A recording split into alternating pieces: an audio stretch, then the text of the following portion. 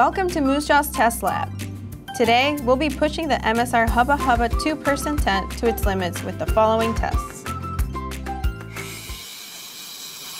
At only 2 pounds and 14 ounces, we decided the final test for the MSR Hubba Hubba two-person tent should be the lightweight test. And what better way to test that than with a bunch of helium balloons?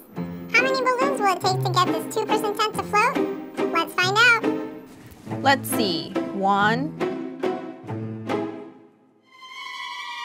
2,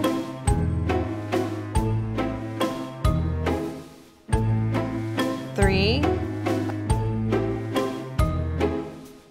Uh-oh. Yup, I'm floating away.